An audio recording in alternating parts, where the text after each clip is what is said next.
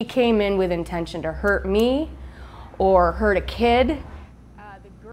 A Poway school teacher and mother of 4 describing a terrifying encounter when a man broke into her house and claimed to have just murdered 2 people. New at 5, ABC 10 News anchor Vanessa Van Hefty shows us how this woman managed to fight off the intruder single-handedly.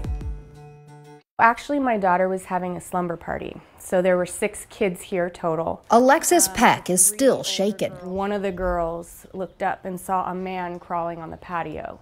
The Poway elementary school teacher and mother of 4 couldn't believe what she was seeing. And I peeked around, and at this point, he was crawling inside my house. What he said put chills down her spine. I need your help. I just killed 2 men who were trying to kidnap a little girl, and the cops are after me.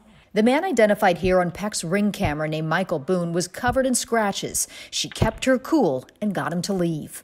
And then I went to go check on the girls and told them to call 911 right away. While I was talking to them, I started hearing banging.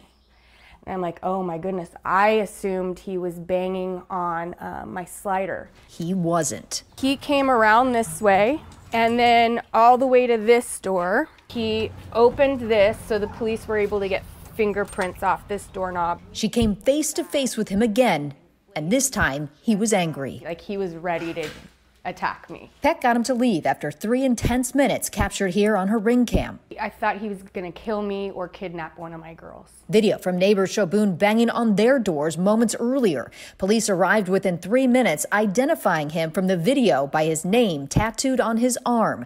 He was released on a $50,000 bond the next day. He's just out there hanging out. Peck is frustrated he's out, living blocks away, and is now filing a restraining order. In Poway, Vanessa Van Hefty, ABC 10 News. Boone will appear before a judge tomorrow on charges of felony vandalism and first-degree burglary with intent. Sheriff's deputies say it appears he was under the influence of something, but that hasn't been verified yet by testing.